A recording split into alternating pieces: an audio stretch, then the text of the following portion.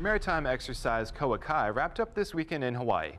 The semi-annual exercise includes surface, submarine, and aviation deployers from the Navy, Army, and Marine Corps working with foreign militaries.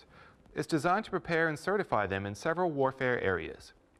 This year's joint operation Koa Kai included U.S. and Royal Canadian Navies working together and helped promote partnership. 7 ships from Hawaii and 2 from San Diego participated in the exercise. Marine Squadron VMFA 224 and MAG 24 and the Hawaii Air National Guard provided air support. Exercises like Koa Kai help improve cooperation, readiness, and our capability to respond to crises, including armed conflict and humanitarian aid. From the Defense Media Activity, I'm Petty Officer Stuart Phillips.